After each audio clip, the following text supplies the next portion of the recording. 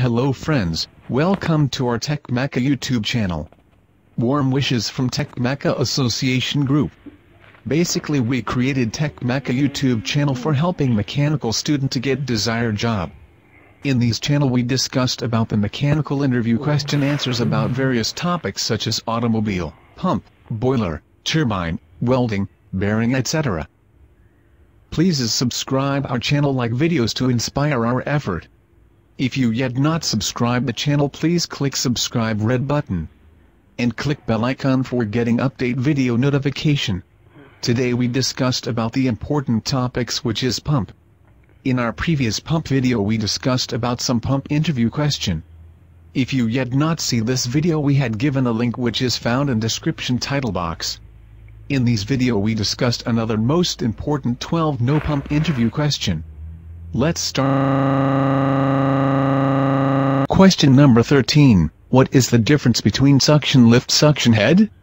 Answer. The inlet pressure of a pump when above atmospheric pressure is suction head. The inlet pressure of a pump when below atmospheric pressure is suction lift. Suction head is the vertical distance between sump and the center of impeller, whereas suction lift is the distance between center of impeller and head against which the pump has to deliver the liquid. Question number 14. What suction pressure and discharge pressure? Ans. Simply, the suction pressure of a pump is the absolute pressure of a fluid, measured at the inlet of the pump. In your answer, the pump is the compressor, and the fluid is whatever refrigerant. The discharge pressure is the absolute pressure of the liquid measured at the outlet of the pump. Obviously, the discharge pressure is usually bigger than suction pressure.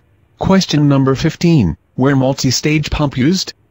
Answer. Pressure washing of aircraft, trains, boats and road vehicles, as well as spray washing of industrial parts and electronic components.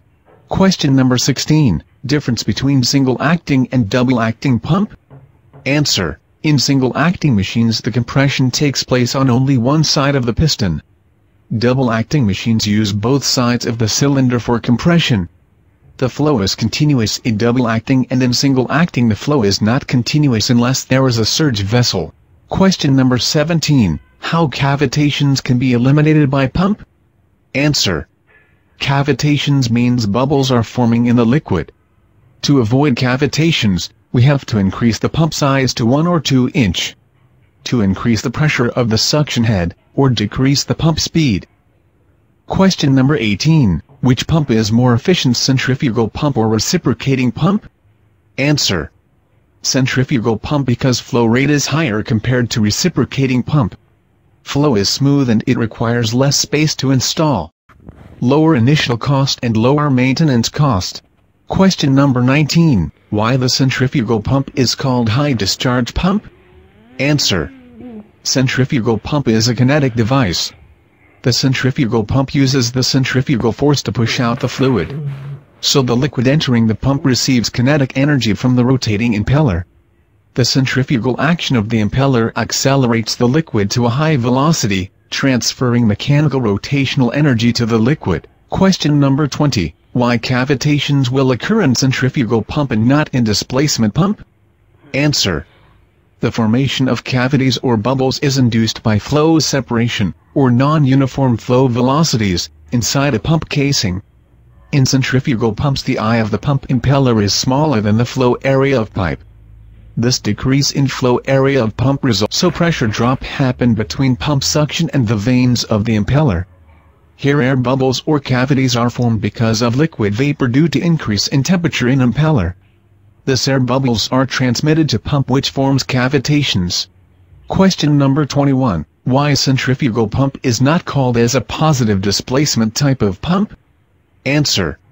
The centrifugal has varying flow depending on pressure or head, whereas the positive displacement pump has more or less constant flow regardless of pressure. Likewise, viscosity is constant for positive displacement pump, where centrifugal pump have up and down value because the higher viscosity liquids fill the clearances of the pump, causing a higher volumetric efficiency.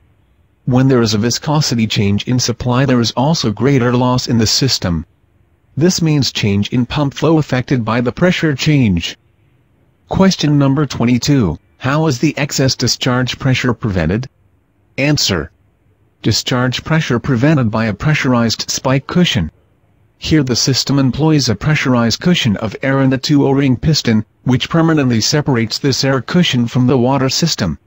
When the valve closes and the water flow is suddenly stopped, the pressure spike pushes the piston up the arrestor chamber against the question number 23, what does a pump develop?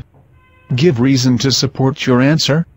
Answer: pump is a device that is used to transfer fluid from one place to another place, which means it develops flow, not pressure. Pressure is a measurement of the resistance to flow. Question number 24. Why centrifugal pump casing is called involutes casing? Answer is simple: because it is like involutes shape.